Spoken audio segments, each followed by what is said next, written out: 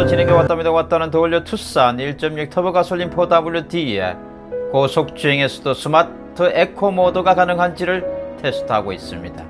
현재 리터당 연비는 18.5km가 나옵니다. 총 주행거리는 9,388km를 이 차량이 달리고 있습니다. 대전 통영간 고속도로이며 통영에서 대전으로 달리고 있습니다.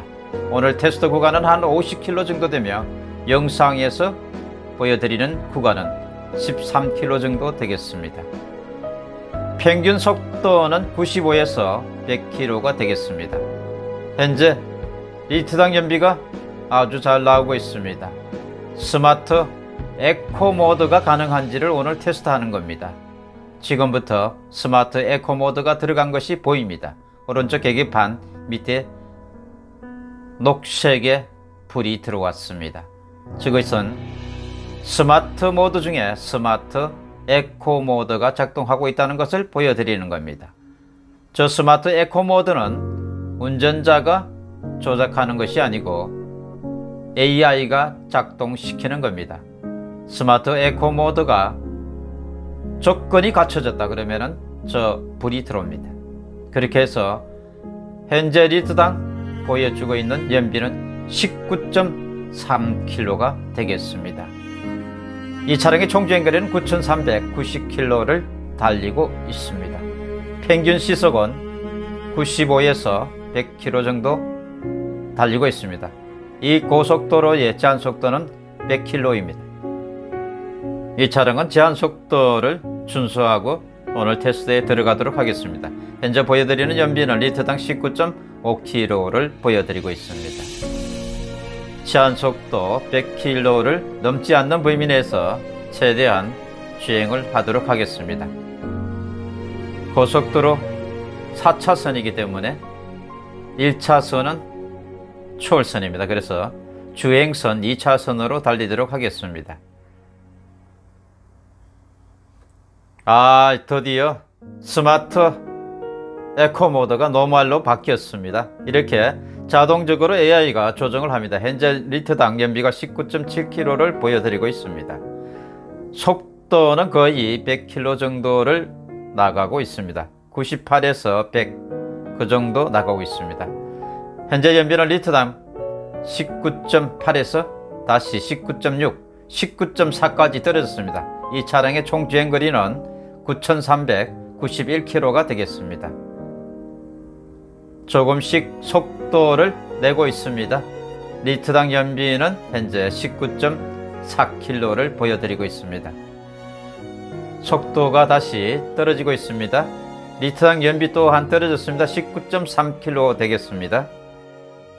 차량의 속도가 떨어지고 연비도 계속해서 떨어지고 있습니다. 리터당 연비가 19.1km를 달리고 있습니다. 현재 차량의 속도는 95km 정도 달리고 있습니다. 리터당 연비 더 떨어져서 18.9km를 보여드리고 있습니다. 차량의 속도는 증가하고 있습니다. 현재 스마트 노멀 모드로 달리고 있습니다. 연비 또한 계속 떨어지고 있습니다. 18.8km를 보여드리고 있습니다. 이 차량의 총 주행거리는 현재 9,393km가 되겠습니다. 차량의 속도는 증가되고 있습니다. 드디어 스마트 에코 모드로 들어왔습니다. 연비는 조금 올라갔습니다. 현재 연비가 리터당 18.9km를 보여드리고 있습니다.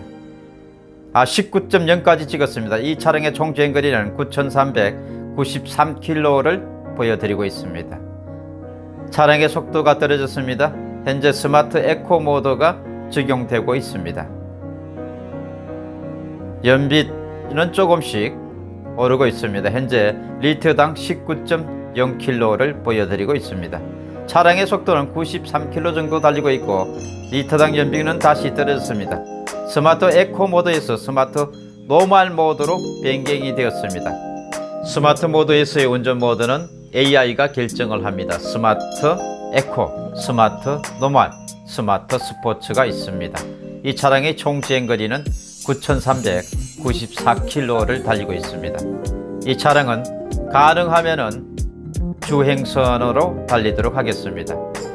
스마트 노멀에서 다시 스마트 에코모드로 운전 모드가 변경이 되었습니다. 이 차량의 총 주행거리는 9,395km를 보여드리고 있습니다.